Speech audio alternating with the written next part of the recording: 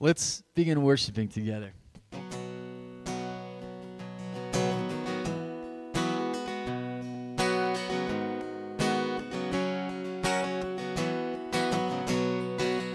Let the King of my heart be the mountain where I run, the fountain I drink from. Oh, he is my song. Let the King of my heart be the shadow where I hide, the ransom for my life. Oh, he is my song. You are good, good. Oh, you are good, good. Oh, you are good, good. Oh, you are good, good. Oh, let the King of my heart be the wind inside my sails, the anchor in the waves. Oh, he is my song. Let the King of my heart be the fire inside my veins, the echo of my days. Oh, he is my song. You are good, good. Oh, you are good, good. Oh, you are good, good. Oh, you are good, good. Oh, and you're never gonna let me down. And you're never gonna let me down. And you're never gonna let me down. And you're never gonna let me down. You are good, good. Oh, you are good, good. Oh, you are good, good. Oh, you are good, good. Oh, you are good, good. Oh, you are good, good. Oh, you are good, good. Oh, you are good, good. Oh. And when the night is holding on to me, God is holding on. And when the night is holding on to me, God is holding on.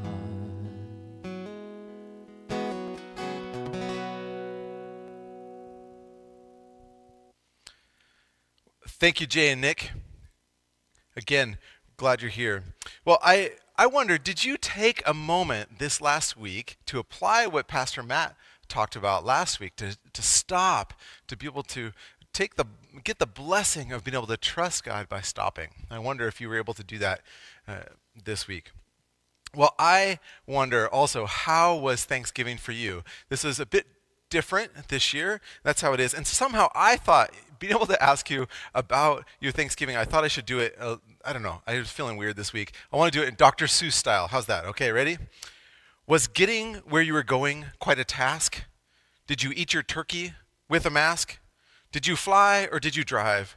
Did you stay home, sure to survive? Were your plans all thrown out? Did it make you want to pout? Whether you were confident or torn, I'm glad you're here with us this morning.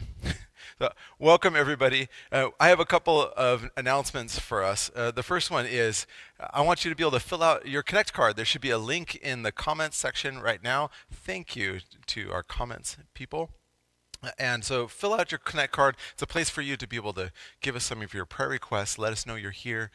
We would love to see you. In fact, I would love for you at some point this morning to make some kind of comment. right in there. Say hello, hi family, how are you? Or boy, I don't agree with that, whatever. I want to hear from you in the comments. Next, we want to say thank you to people who gave their turkeys. Our freezer was overflowing. We had a whole bunch of turkeys to give away. Thank you to all of you who generously did that. Uh, and coming up soon is our Christmas shop. December 12th, we will have families coming through here where they'll get prayed for in one part, they get some food given to them, and we give them also toys for their kids, allow them to shop for those.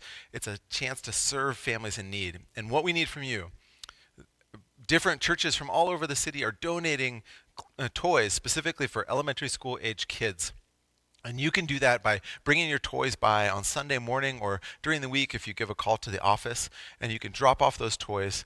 Make sure that they're unwrapped, new toys for these kids. And we're going to be doing that, and through, I think, December 6th, we're accepting donations for that. So maybe you already did that. You bought something on Black Friday. And lastly, we are still planning on doing a few of the things that are traditional for us during Christmas, but they're going to be different because of our different circumstances.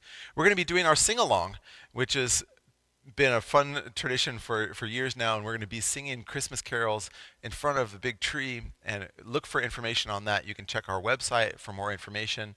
And we're also going to be having a Christmas Eve service. And right now we're trying to figure out, we're not going to be able to be inside at midnight, right? So we're going to be thinking of some other options, but we will have a Christmas Eve service, lighting candles, singing together, a beautiful way to welcome in the Christmas day.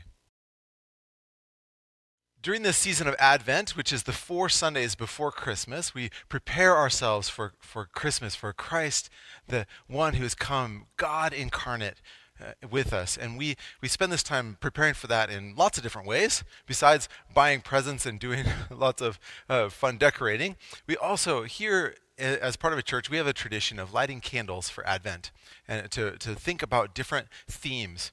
And because we're doing this online, we actually have the privilege of being able to invite people from anywhere we want. And I thought this would be a great chance for us to connect with some of our missionaries.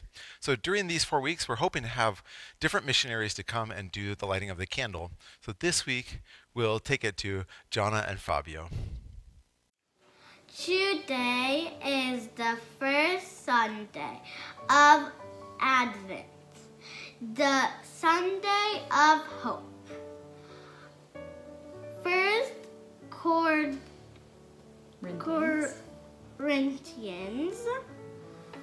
1:3-9. Grace and peace to you from God, or our Father, and the Lord Jesus Christ. Thanksgiving. I always thank my God for you, because of his grace given you in Christ Jesus. For in him you have been enriched in every way, with all kinds of speech and with all knowledge, God thus confirming our testimony about Christ among you. Therefore, you do not lack any spiritual gift as you eagerly wait for our Lord Jesus Christ to be revealed. He will also keep you firm to the end, so that you will be blameless on the day of our Lord Jesus Christ. God's faithful, who has called you into fellowship with his Son, Jesus Christ, our Lord. Our hope is in God and in his Son, Jesus Christ. He is the one appointed by God to be judge of all things. He is the one through whom God has promised to save and redeem his people. This candle reminds us that he is our hope and the hope of the world. We thank God for the promises he has made to us and for the light he has brought into the world.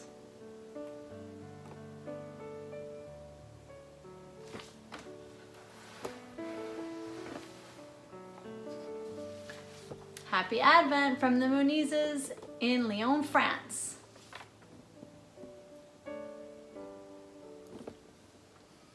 Happy Advent! let's continue in worship to our amazingly good God.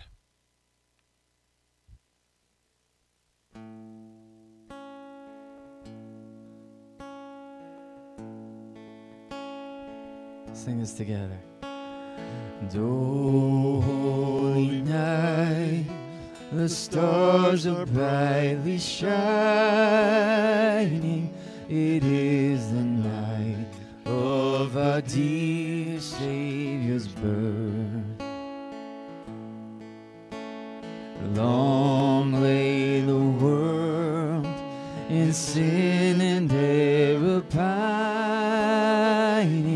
till he appeared and the soul felt its worth. A thrill of hope, the weary world rejoices, for yonder breaks a new and glorious morn. Fall on your knees, oh, hear the angel voices all night divine, all night when Christ was born. Truly he taught us to love one another. His law is love, and his gospel is peace. The chains he shall break, for the slave is our brother, and in his name all oppression shall cease.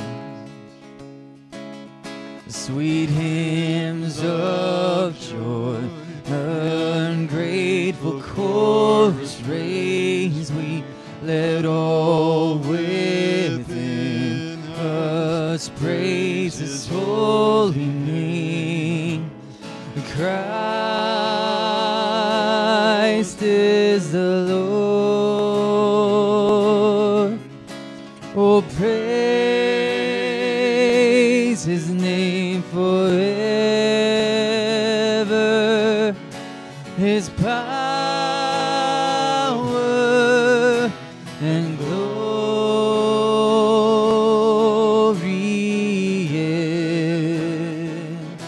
ever more proclaim. His power and glory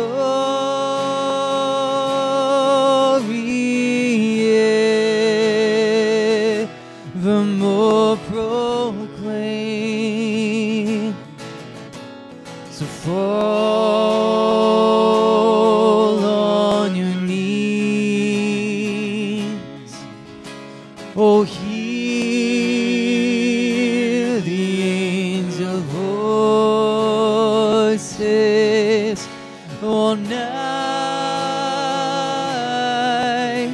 divine, all night when Christ was born, and all night divine,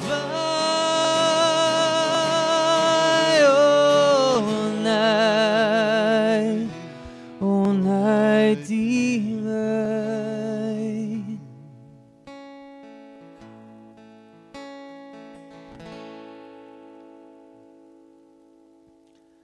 Well, it's fun for us to step into Advent and step into this season where we get to sing songs that we haven't sung since last Christmas season, and this would be one of those that we haven't sung in a good long time. This is one that our team here at Simi Cov wrote, and it's always been a really special one to us. It's called Sun to Come Down.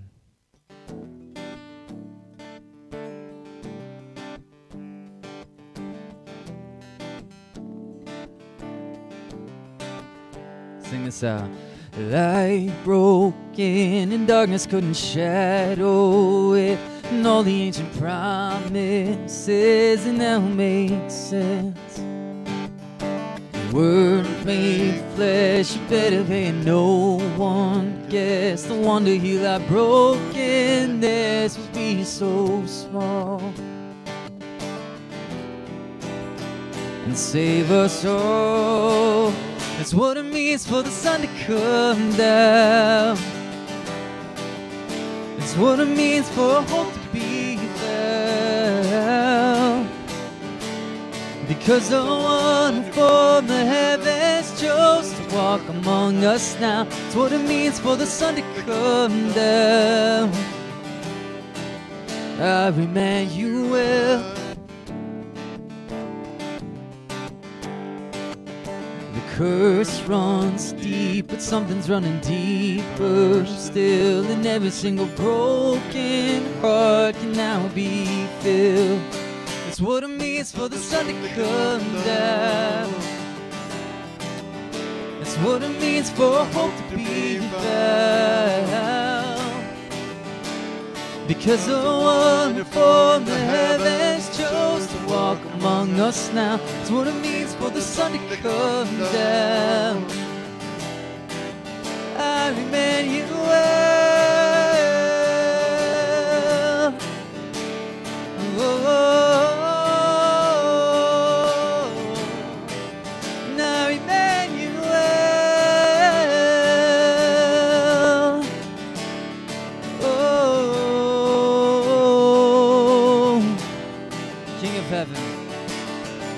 The King of heaven chose to leave his throne, a crying baby born to bring us hope, to wash away all of our fears, walk beside us in our tears, and to bring us life again. It's what it means for the sun to come down. That's what it means for hope to be found. It's what it means for the sun to come down. It's what it means for hope to be found. Yeah, because the one who formed the heavens chose to walk among us now. It's what it means for the sun to come down. Our Emmanuel.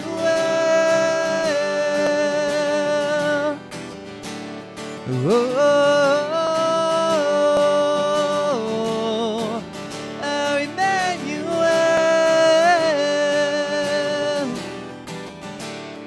Oh.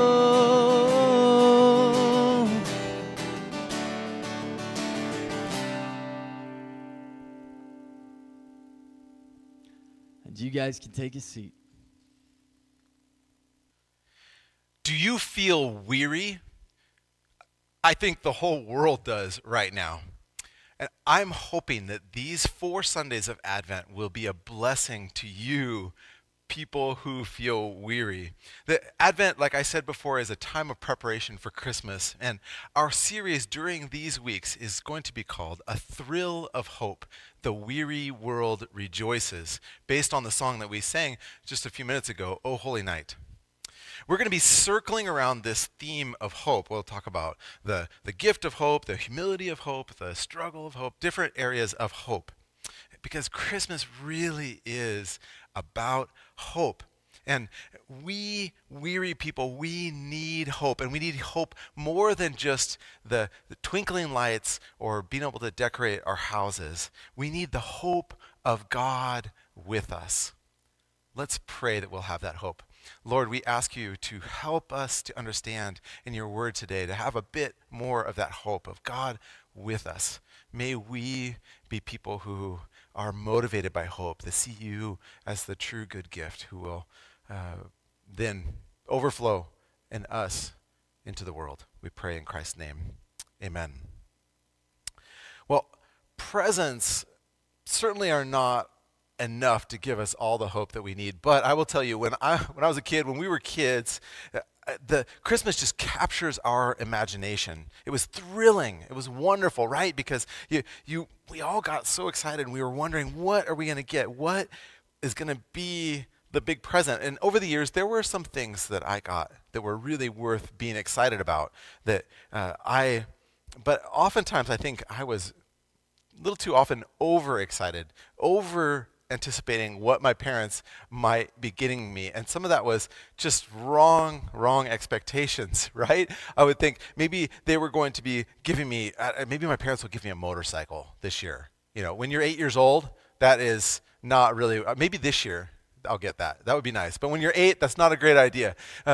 I was thinking maybe they'll get me all of the action figures in that collection I want, or a bag of money. I don't know what I was thinking that my parents would possibly be giving to me, but I had high hopes.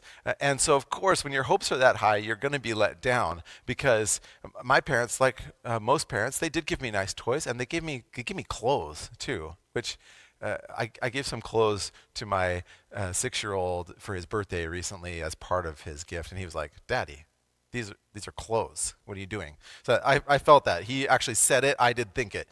But what captured our imagination as kids was the thought, the hope that whatever we were going to get was going to exceed our expectations, however high they might be. And I want to tell you, the beauty of the Christmas story is just that God, in his good gift to us, exceeded anything that we could possibly expect. Well, the Bible is surprising. It's amazing. And specifically the story we're going to read today fits in with that. Let me explain. See, if you were with us during our study in Immerse that we did before, where we went through the whole New Testament, you might remember that the book of Matthew is considered the most Jewish of the 4 gospel accounts, the 4 stories about the life of Jesus that's in our New Testament. That it was intended to go to an audience of people who understood the history of the Jewish people, who knew the stories of the Jewish scriptures. And so in the start of this, in Matthew 1, we're going to be reading in the book of Matthew today. In Matthew 1, Jesus is introduced as this. He says, "Jesus, the Messiah, the son of David, the son of Abraham." So we see these huge figures from the history of the Jewish people, David, Abraham, and even calling him this term, the Messiah. And then at the end of chapter 1, we have Jesus' birth. And there is no way, after this long genealogy of his Jewish roots, there's no way in this Jewish book that you would expect what comes next. There's no way you would guess that what happens next is what actually happens next. And turn with me to Matthew chapter 2. And it says this: "After Jesus was born in Bethlehem in Judea, during the time of King Herod, Magi from the east came to Jerusalem and asked, 'Where is the one who has been born King of the Jews? We saw his star when it rose and have come to worship him.'" So what do we get? We get foreigners. We don't get Jewish scribes who know what's supposed to happen, and they say, "This is the one, this is the Messiah we were waiting for." We get foreigners who come from the east. And on top of it, they're probably pagans. These are people who were not worshiping the God of Israel. And we don't know totally what the word magi means. Maybe astrologers. These were, we learn a little bit about them from our text, but we don't know very much about who they are. But they've come from the east, and they've come to look for this newborn king. And they first go to Jerusalem, of course, because they're expecting that at least that's an important place. That's where you would find somebody who's going to be a king.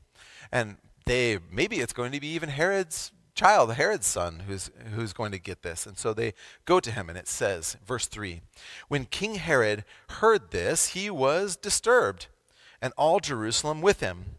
When he had called together all the people's chief priests and teachers of the law, he asked them where the Messiah was to be born. 'In Bethlehem in Judea,' they replied, 'for this is what the prophet has written. But you, Bethlehem, in the land of Judah, are by no means least among the rulers of Judah, for out of you will come a ruler who will shepherd my people Israel.' Then Herod called the Magi secretly and found out from them the exact time the star had appeared. he sent them to Bethlehem and said, "Go and search carefully for the child. As soon as you find him, report to me so that I too may go and worship him." Spoiler alert, that's not actually what he intends to do. Anyway, after they had heard the king, they went on their way, and the star they had seen when it rose went ahead of them until it stopped over the place where the child was. When they saw the star, they were overjoyed. So whoever these magi were, they saw themselves as having they had enough clout to be able to go and meet with a king. Presumably they've come with their big entourage, their caravan to come meet this king. And they saw themselves as being worthy of being able to be ambassadors to meet this newborn king. So imagine, they've studied for the stars for a time. They looked and they eventually saw this sign and they said, "Hey, let's gather our group." They gather their group together and they travel and they wait and they hope and they wonder.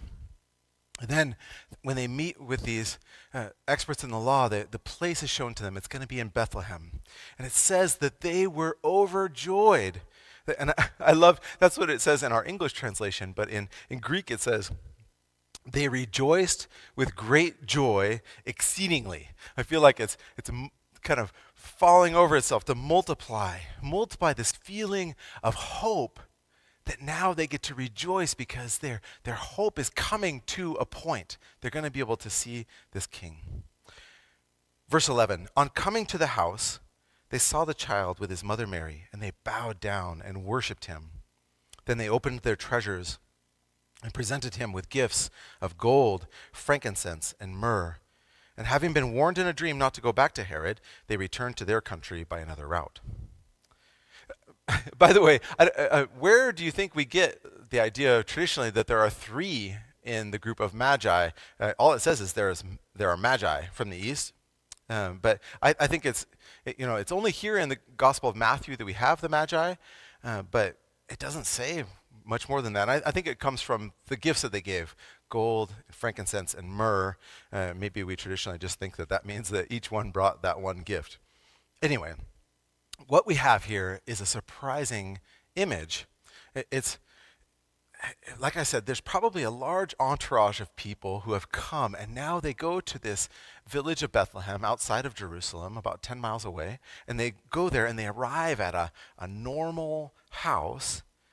And this, I think, is what the kingdom of God looks like. It's amazing. We have great people and minor people. Think of in Luke where they talked about the shepherds who had come from the fields. They're people meeting together and who have come around this same child, this king. They bow to Jesus the King in worship. Great and small, we come together to meet around Jesus the King. And they bring these surprising gifts. These were amazing treasures. They bring expensive gifts that were meant for a king, these spices and gold. And that they should bring gifts, I think, is a beautiful thing. The shepherds, they didn't bring any gifts. They did bring their testimony, which is beautiful in its own way, that they just came as they were. But these who came, they had gifts to bring. And I think it makes me think of a couple different things. The first is that Scripture speaks of the nations bringing their riches and glory to God. And here we have these foreign dignitaries who are bringing gifts. And it sounds a lot to me like some of these passages. Let me read a couple to you. Psalm 86:9. All the nations you have made will come and worship before you, Lord. They will bring glory to your name. Micah 4:2. Many nations will come and say, "Come, let us go up to the mountain of the Lord, to the temple of the God of Jacob. He will teach us his ways, so we may walk in his paths." And Haggai 2:7. Remember, we studied Haggai earlier this year. I will shake the nations, and what is desired by all nations will come, and I will fill this house with glory, says the Lord Almighty. And even at the end of our Bible, at the book of Revelation, we're given a picture of God's holy city, this redeemed and beautiful, peaceful place. And John says this in Revelation 21, beginning in verse 22.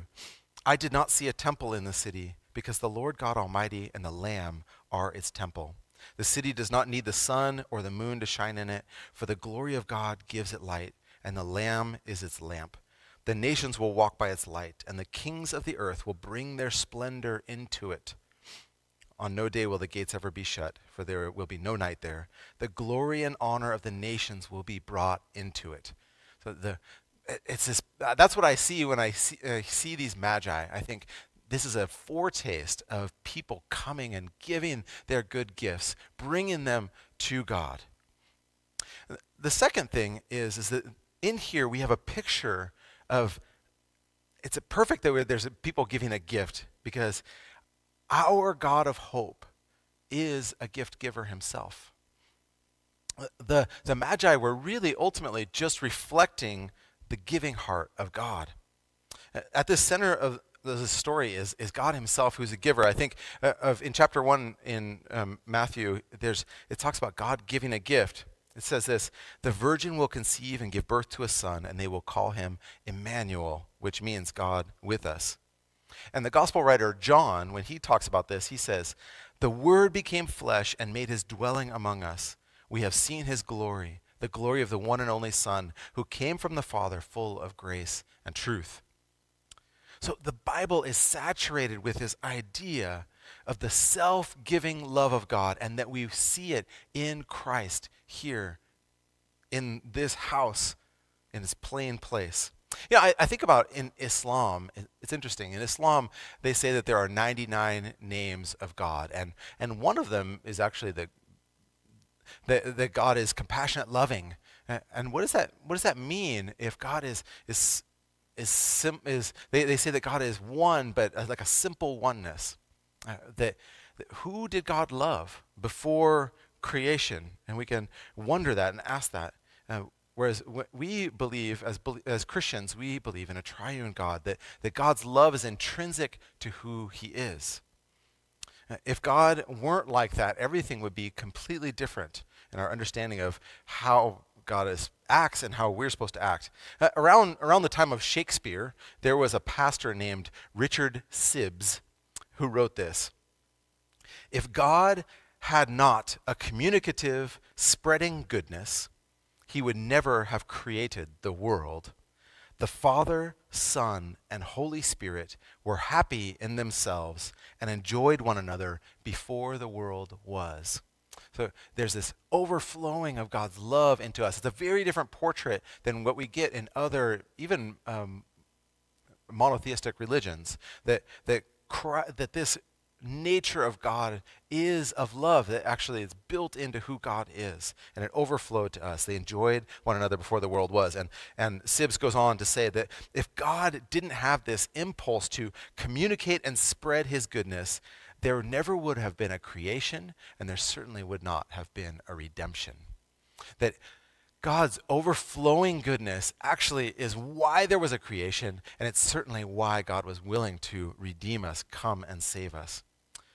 So our triune God communicates, wants to interact with us. He sought to interact with his creation. He's not off somewhere else leaving us be. He wants to be with us. And he has this spreading goodness, as Sibbes says, about him. His love naturally overflows into others. It spreads. And that's why there was this creation. That God didn't need us, but his love overflowed to create. And if the fact that the Magi have anything in their hands at all to be able to create is because God created a world where there are things that we can choose to use in giving and give to others. And God's spreading goodness also is, we find that there's this redemption, that God's love overflows for us way more than we even deserve, that we get to be people who are with him, that he would seek us out, that he would save us. That is the one that they have come to in this house. The one the Magi worship is the one who has come to seek and save the lost. So ultimately, the gift of God is his spreading goodness, this overflow of himself, really. And Scripture is going to point us to two particular gifts of God's and God's self that we get. The first one is, of course, Christ himself. And this is where Christianity really is different from other faiths. If you know what God is like at all, it's because of who Jesus is. We have him here for us. The Word became flesh and dwelt among us. So we can never arrive at who God is by starting with some abstract idea. We have to begin with Jesus Christ himself, the gift of this Word of God made human. So in Christ, God is communicating something about himself, what God is like. If you wonder what God is like, we can look at Jesus. Look at this even act of becoming human, the act of self-giving love on the cross. It does communicate something about who God is. But even more, God is actually redeeming us also in Christ. Because one of the places in Scripture where the word gift is repeated a lot actually relates to the sacrificial system, where it talked about us bringing our gifts to the altar, where people would come with something to sacrifice to God. They would present to God on the altar in worship. And in the New Testament, we learn that Christ himself was that gift, the offering, the same gift put on the altar. Christ gives life to the sinful world. And here we have this king who's completely worthy of all the Magi's gifts. We find out then later that this king was willing to serve us by dying for us. Not only does that tell us something about who God is, it actually does get us redemption. The second amazing gift, so the first is Christ. The second amazing gift is God's own Spirit. In a quick look through my concordance and looking through different passages, I saw at least 15 times where the New Testament talks about God giving us his Spirit as a gift. And I'm not talking about the gifts of the Spirit, but that his Spirit itself is a gift to us. Let's look at a couple of those. Acts 2:38, Peter is talking to a group of people who just saw a miracle, and they said, well, what should we do to be saved? And he says this, repent and be baptized, every one of you, in the name of Jesus Christ for the forgiveness of your sins, and you will receive the gift of the Holy Spirit.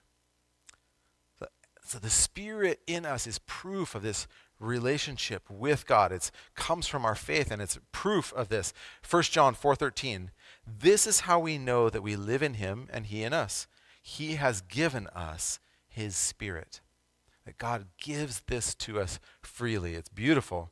So God, whose rightful dwelling place is the palace of heaven, has chosen to dwell in us, regular people, and he works in us. He's working in you. The biggest areas where we see the work of the Spirit is in a few different places here. The Spirit confirms the message of Christ. He makes us appreciate Jesus Christ for who he really is. So if you feel like you've grown in your appreciation for who Christ is this year, that is the work of the Spirit in you. It's proof that God's at work. He's pointing to what he's saying. I want you to know me. So I give you my Spirit to show you and make you closer to me and know me better. The next thing that the Spirit does in us is helps us to grow in Christ-likeness so that we will be more like what God is like. That we have this Spirit in us pushing us to be like God. A writer once wrote, he said that we become what we worship. And for us, we need to have a right picture of who God is, to look at Jesus and understand who God is. That shapes us and who we are. And we become what we worship. And in the twisted ways that we worship bad things, we become those kind of small, broken idols. But as much as we begin to look at God and his holiness and goodness, we become like him. That process of becoming like God, not always comfortable, not always fun, right? I have to admit and acknowledge the places that don't fit for me. I look at the pettiness and the terrible things that are in me that don't look like God, and I have to be willing to be shaped by that Spirit. If you this year have been challenged in your thinking or in the way that you act, in your habits, if you hear that voice of the Spirit pushing you, that is evidence of the Spirit at work in you. And I want you to partner with the Spirit. That is evidence that God is working in you. And thirdly, I see evidence in Scripture of God's Spirit building his church. And I think it's connected to these first two things. It's based on this message of Christ. It's based on people moving forward in Christ-likeness and doing that together. It's not an individual deal. God never intended for us to be individual Christians, but to be Christians in a group of others. That's why we say things like our Father, not my Father who is in heaven. And so they do work together, but the Spirit is working for unity in the church, and it's a tough time. I've talked with people on different ends of the spectrum this last week who are having a hard time with the unity of the church. They feel separated from one another. But what's beautiful is that we get to worship one God, one Lord, one baptism. We are people who are unified together. So we read Scripture in church and are shaped by it, and we work toward unity, and it's not going to be always easy, but that's evidence of the Spirit's work in us. So he's helping us to grow in Christ's likeness, honor the Son, glorify the Father, to love our neighbor. So we have this God who's spreading goodness around us, giving us Christ, giving us the Spirit, and working in us. And in response to this, let's do a couple things. Let's think of a couple of concrete things we can do. The first thing I want us to do is simply to accept God's good gifts. Our God is amazing because God wants to give to you rather than take from you. That sets our God apart. He's amazing. Accept God's good gift of Christ's salvation for you. Maybe you've never made that step. This would be a great time for you to make that step. Let's pray in a moment for that to happen. Accept the Spirit's work in you. Partner with the Spirit. Accept that as a gift to you to confirm who Christ is and who we are, and pressing us to unity together with others. Let's take a break right here in the middle just to pray. Let's pray for these things. Lord, I want to accept your good gifts that you have for me. I see only in part, but I know that you are good and you save, and I need a Savior. So I accept your good gift, and I ask your Spirit to work in me. And if you've been working in me, to work in me more deeply this week and this month. Looking forward to Christmas. I pray in Christ's name. Amen. I want to tell you, if that's your first time praying that, as simple as that, that is the beginning of your journey with God, that you can be saved by simply turning yourself over and accepting God's good gift. People who have accepted God's good gift, we need now to let the abundant, generous, giving heart of God's goodness to overflow to other people.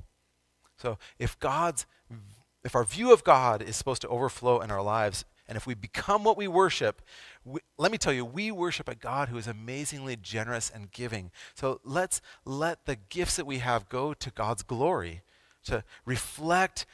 Let our lives reflect the nature of this amazingly generous God that we serve. For example, I heard this week about someone in our church who's purposely greeting their neighbors and trying to sit out front and say hi to people. People need that right now. I think about all of you who gave turkeys this week to be able to serve people who need something. This week I appreciated the work of Terry Forlisi and Dennis Kelly, Kathy and Jeff Whipp, and Kelly Healy, who did not only this backdrop for here, make it look real Christmassy for all of us, but they did something for those on-site people outside too. Thank you. People using their gifts, doing things that I couldn't do. You are uniquely gifted. You have gifts that God has given you, and I wonder how you can use those things. Your time and your talent, the treasure God has given you, how can those things move to show God's generous heart, demonstrate to the world what an amazingly good God, to say, God, I am looking at you. I want to be more like you. I think for us to become more and more generous as the years go by is a reflection of us looking more like God. So let's do that. Let's use our life for people. And I want to tell you, when you're doing it, why don't you give glory to God? It's easy for somebody to say, you know what, Jay Denton is the greatest guy ever. And if he gives somebody a gift, and he can say, you know what, God did this for me. God gave me a great gift, and I wanted to pass it on to you. He gives glory. You can give glory to God in those ways. To say to somebody, I'm doing it because of what God did. So may your imagination be captured by the hope that is Christmas right now. I pray that it will be something bigger than what you expected. It may be a quieter Christmas this year, but in that quieter Christmas, may it offer you the gift of Christ, the Spirit in you, the Father who gives good gifts. So may you feel the thrill of hope of the Magi and rejoice with great joy exceedingly at being able to find him. Let's pray. Lord, we know that you are a good God. You love us so well, and you overflowed into our lives. May we be people who see you clearly and then reflect you in our lives.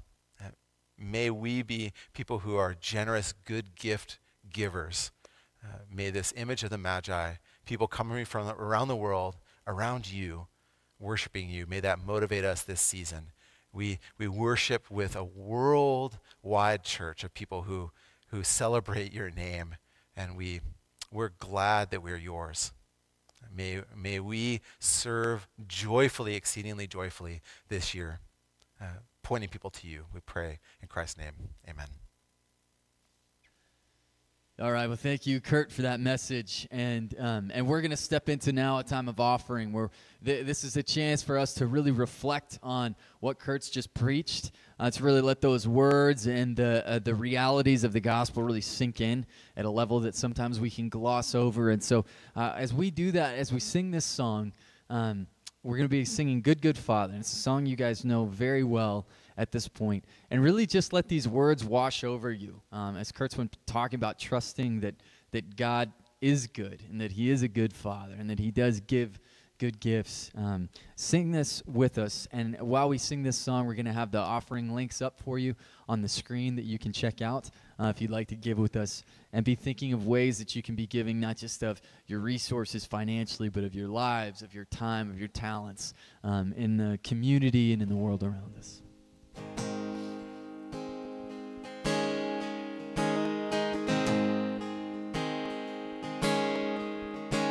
Oh, I've heard 1,000 stories of what they think you're like, but I've heard the tender whisper of love in the dead of night, and you tell me that you're pleased and that I am never alone. You're a good, good father. It's who you are. It's who you are. It's who you are, and I'm loved by you. It's who I am. It's who I am. It's who I am. And I've seen many searching for answers far and wide, but I know we're all searching for answers only you provide, 'cause you know just what we need before we say a word. You're a good, good father. It's who you are. It's who you are. It's who you are, and I'm loved by you. It's who I am. It's who I am. It's who I am. You are perfect in all of your ways. You are perfect in all of your ways. You are perfect in all of your ways to us. You are perfect in all of your ways. You are perfect in all of your ways. You are perfect in all of your ways to us.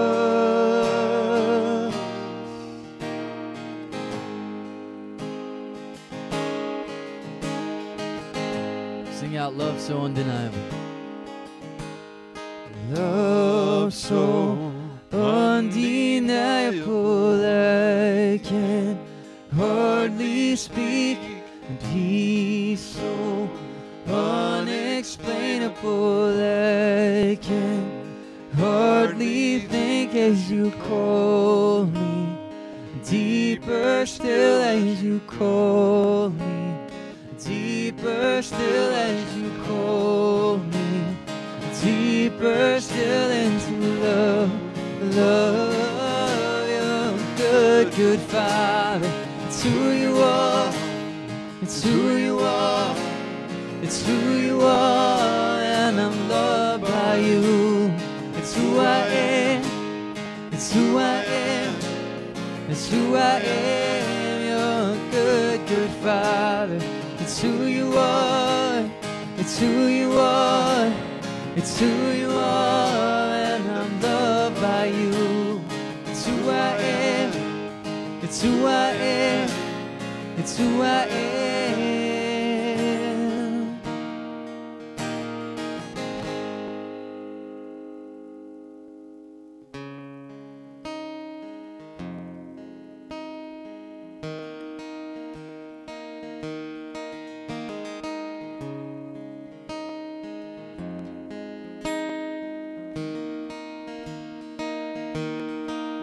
You give life, you are love, you bring light to the darkness, you give hope, you restore every heart that is broken.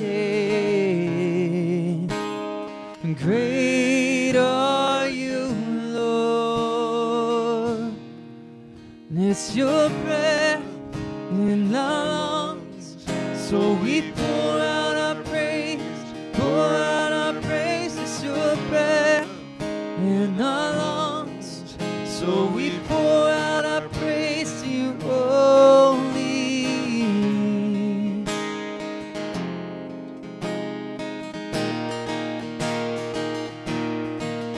You give life, you are love, you bring light to the darkness, you give hope, you restore every heart that is broken. Great are you, Lord. It's your breath in our lungs, so we pour out our praise, pour out our praise. It's your breath in our lungs, so we pour out our praise to you only. It's your breath in our lungs, so we pour out our praise, pour out our praise. It's your breath in our lungs, so we pour out our praise to you only.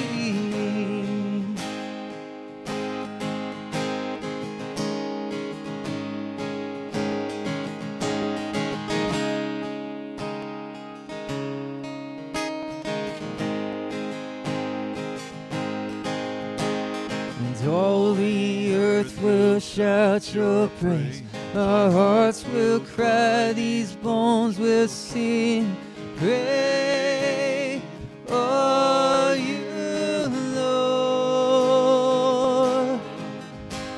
And all the earth will shout your praise, our hearts will cry, these bones will sing.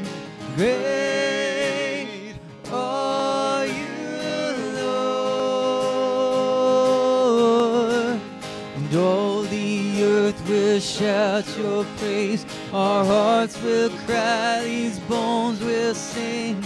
Great are you, Lord. It's your breath in our lungs, so we pour out our praise, pour out our praise. It's your breath in our lungs, so we pour out our praise to you only. It's your breath in our lungs, so we pour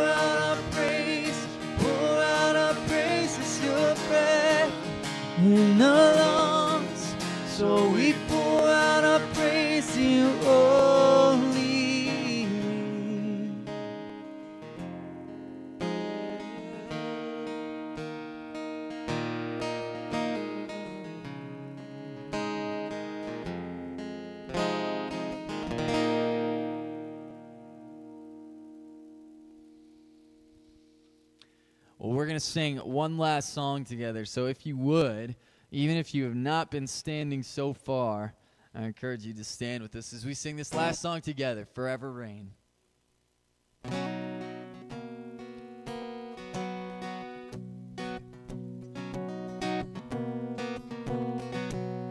Sing this out. You are good when there's nothing good in me. You are love on display for all to see. You are light when the darkness closes in. You are hope, you have covered all my sin. You are peace when my fear is crippling. You are true, even in my wandering. You are joy, you're the reason that I sing. You are life, in you death is lost its sting. Sing this out. And though I'm running to your arms, the riches of your love will always be enough. Nothing compares to your embrace. Light of the world forever reigns. 'Cause you are more than my words will ever say. You are Lord, all creation will proclaim. You are here, in your presence I'm made whole. You are God, all else I'm letting go.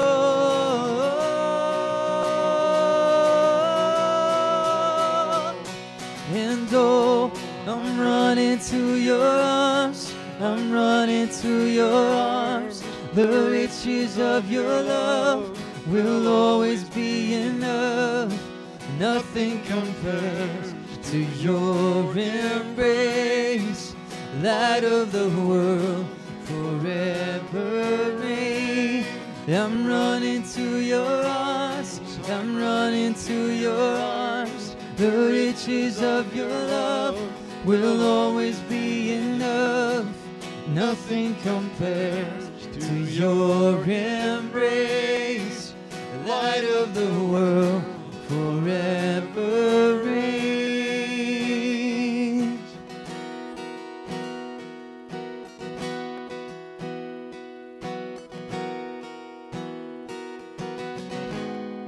My heart will sing no other name. Jesus, Jesus. My heart will sing no other name. Jesus, Jesus. My heart will sing no other name. Jesus, Jesus. My heart will sing no other name. Jesus, Jesus.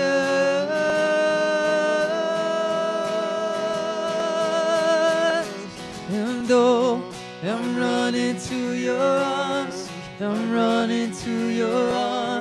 the riches of your love will always be enough. Nothing compares to your embrace. Light of the world forever reign. I'm running to your arms, the riches of your love will always be enough. Nothing compares to your embrace. Light of the world forever reign.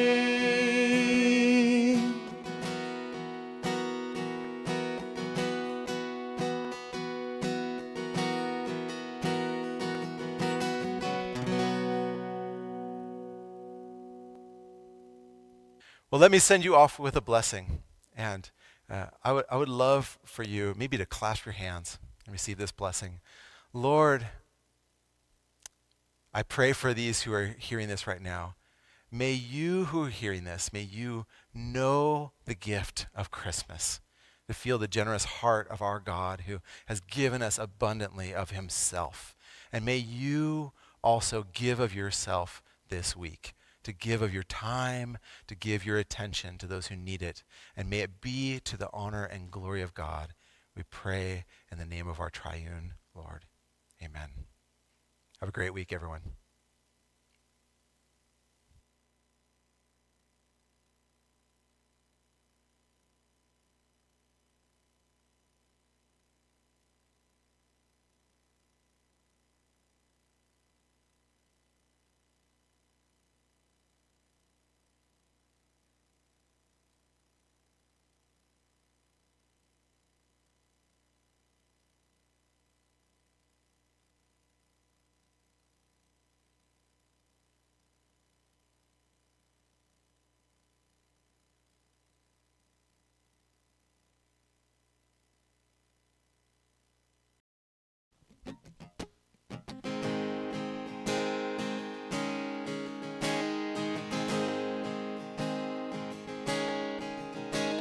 Oh, I've heard 1,000 stories of what they think you're like, but I've heard the tender whisper of love in the dead of night, and you tell me that you're pleased and that I'm never alone.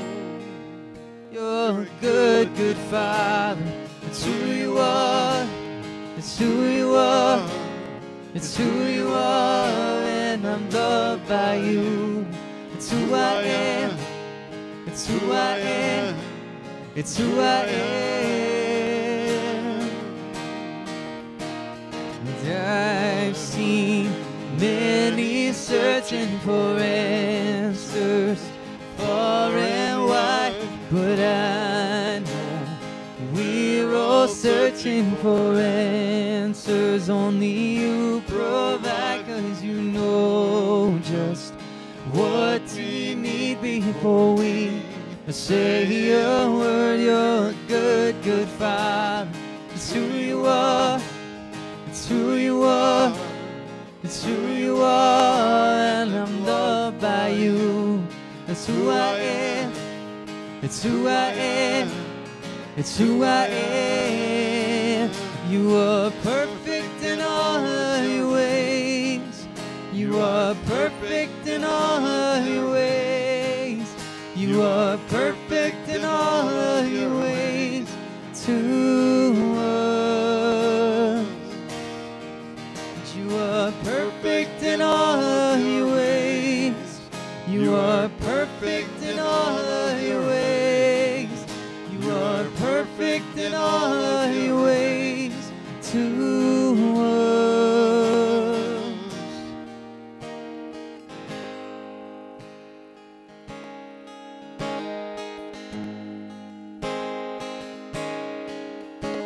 Oh, love so undeniable, I can hardly speak.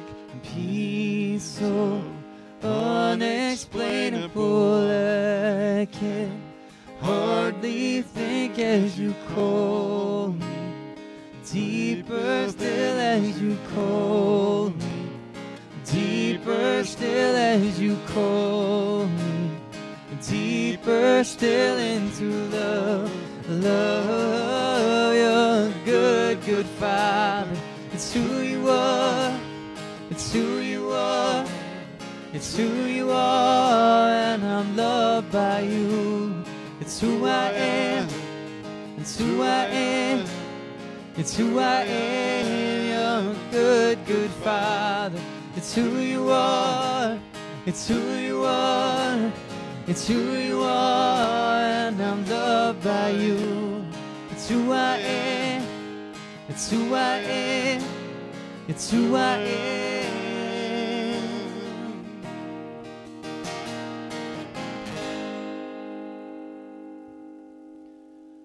Y'all have a great rest of your week, and we will see you again next week.